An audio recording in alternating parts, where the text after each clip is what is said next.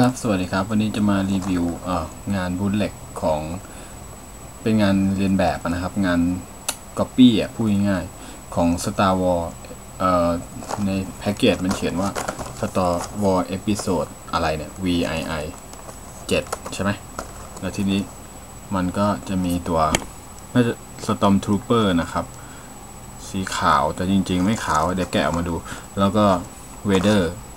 ที่ข้างหน้าเขียนว่าtry มีไลท์ก็กดแล้วจะมีไฟอย่างนี้กดแล้วจะมีไฟสว่างจ้าเลยทั้ง2ตัวสีเดียวกันแต่อยู่คนละตำแหน่งหน้าอกกับเนี่ยอย่างนี้โอเคแล้วก็ข้างล่างตัวนี้มันรู้สึกจะเป็น Star Killer หรือเปล่าเนี่ยไม่แน่ใจน่าจะเป็น Star Killer นะแล้วก็เขาเขียนราคาไว้369ตรงนี้แต่จริงๆผมซื้อมาไม่ถึงหรอกซื้อมา170 บาทอย่างอื่นก็ไม่มีอะไรเลยรายละเอียดแพ็กเกจจะทำคล้ายๆแบ็กซีรีส์นะครับก็ที่เป็นขนาดฟิกเกอร์ขนาด6 นิ้วไอ้นี่ก็เป็น6 นิ้วเหมือนกันนะแล้วด้านหลังก็เขียนตรงนี้เขียนว่า Ford Awaken is set approximately 30 year ก็น่าจะเป็นประวัติอะไรสักอย่างคงก๊อปอะไรมาสักอย่างก็โล่งๆเนี่ยไม่มีอะไรพื้นหลังเนี่ยดูดีๆมันจะเป็นเวเดอร์นะครับแล้วตรงนี้น่าจะเป็นไกวกอนจินหรือเปล่าไม่แน่ใจจะเป็นเจไดคนหนึ่งไม่รู้ใครmade in China warning อะไรไปตามเรื่องทีนี้แกะแพ็กเกจกันเลยนะครับแพ็กเกจมันจ้องจะแกะอยู่แล้วล่ะโอเคกาวเกิร์ลเสื่อมหมดละเนี่ยของเวเดอร์มีไลท์เซเบอร์มาให้2 เล่มเอาออกมาเลยเวเดอร์เอาหมวกถอดหมวกได้ด้วยเนี่ยโอเคเอาปืนออกมาปืนStormtrooperออกมาโอเคแกะออกไปเลย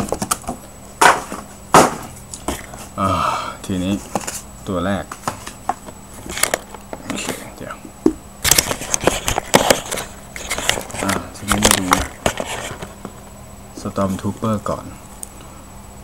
วัสดุจะไม่ค่อยดีนะครับเป็นพลาสติก PVC แบบไม่ดีคือมันให้รายละเอียดมากไม่ได้ที่ตัวเนี่ยจะเป็นพลาสติกแต่ว่าแขนขาเป็น PVC ที่มันยืดหยุ่นได้ข้อต่ออะไรนี่หลวมนะครับแต่จุดขยับก็พอขยับได้เยอะอยู่นะเนี่ยซ้ายขวาไม่ได้แค่ซ้ายขวาอันนี้ก็ขยับแขนได้รอบนึงนี่ตรงข้อต่อข้อมือได้นะครับแล้วก็ตรงนี้หลวมเลยฮะตรงนี้จะหลวมไม่รู้จะมีปัญหาเวลายืนไหมเดี๋ยวจะลองตั้งมันดูตรงนี้ก็หลุดง่ายๆอย่างเงี้ยแต่แก้ไขได้ครับแล้วช่วงตัวเนี้ยที่เป็นพลาสติกนะฮะมันจะออกแนวสีม่วงๆมันไม่ขาวคือหัวเนี่ยขาวแขนขาขาวแต่ตัวทะลึ่งออกสีม่วงๆซะงั้นแต่ดูดีๆรายละเอียดก็พอได้นะครับเทียบกับตังค์ที่เสียไปมันก็ถือว่าสูสีกันโอเคยืนอยู่ไหมเดี๋ยวลองจัดท่าดูนะครับก็พอยืนอยู่นะโอเคเอาStormtrooperออกมาก่อนทีนี้เวเดอร์ขนาด6 นิ้วเลยนะครับพวกเนี้ยก็จะมีหน้าแบบถอดหมวกด้วยเนี่ยเห็นไหมครับหัวแบบถอดหมวกเอาหมวกใส่เข้าไปอย่างเดิมก่อนก็ทำใช้ได้นะครับดูแบบดีเหมือนกันแต่หัวเนี่ยรู้สึกจะโตนะโตกว่าตัวนะดูสิใส่เข้าไปแล้วโตเลยรายละเอียดก็ใช้ได้ครับดูออกว่าเป็นเวเดอร์แล้วก็เหมือนเดิมนะตรงเนี้ยหลวมอีกแล้วหลวมแบบหลวมมากแต่พอยืนได้นะดูสิโอเคให้ยืนสิยืนได้ด้วยถ้าเกิดไปทำสีทำอะไรเนี่ยผมว่าแจ๋วเลยนะมีไลท์เซเบอร์มาให้คือคุณภาพดูแย่นะครับมันจะเป็นพลาสติกสีแดงไม่ใสด้วยคือแดงแบบขุ่นๆมี2 เล่มเลยเวเดอร์มันมี2 เล่มเหรอ ไม่น่านะแต่ว่ามันให้มา2 อันนะครับก็เอาไว้พกอันหนึ่งมั้งหรือจะถือคู่ไปเลยนี่มันต่อกันได้ครับแบบนั่นเลยอ่ะแบบชื่ออะไรนะดัตโมใช่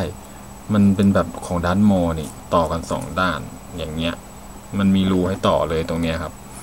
โอเคช่างมันเรื่องไลท์เซเบอร์โอเคแล้วทีนี้มาดูที่ตัวมันนะครับ2 ข้างนี้ไม่เหมือนกันอีกอ่ะนี่เป็นแบบ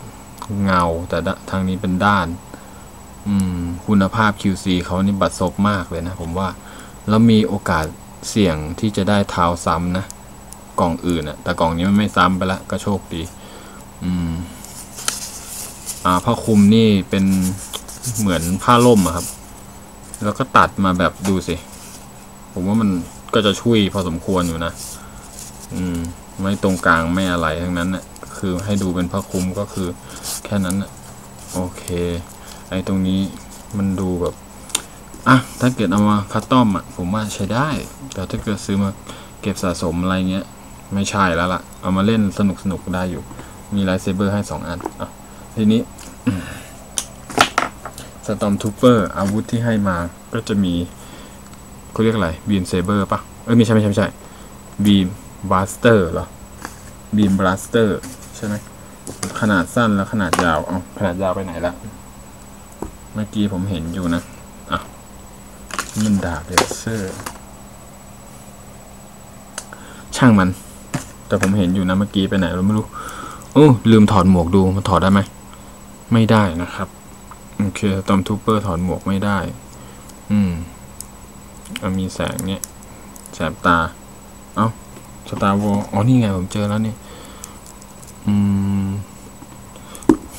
นี่อะไรปืนยาวของเขาดูแล้วก็ผมว่าคุ้มราคาอยู่นะถ้า170 บาทได้อย่างเงี้ยมันไม่ใช่3 นิ้ว 3.75 ด้วยไง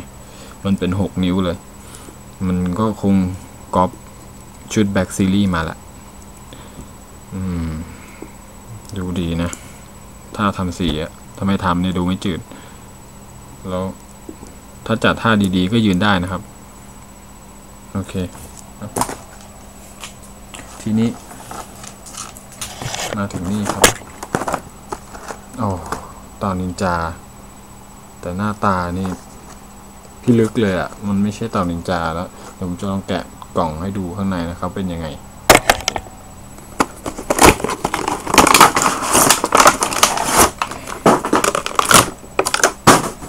นี่ได้แล้วก็จะเป็นฟิกเกอร์เต่านินจาที่ผมคิดว่าเนื้อมันคงจะเป็นไวนิลนะด้านหลังนี่ผมว่ามันออกแนวตะภาพมากกว่ามันไม่เหมือนเต่าเลยจริงๆผมว่าตัวนี้สวยนะผมชอบนะเพราะว่าตามเนื้อตัวมันมีดีเทลด้วยนะ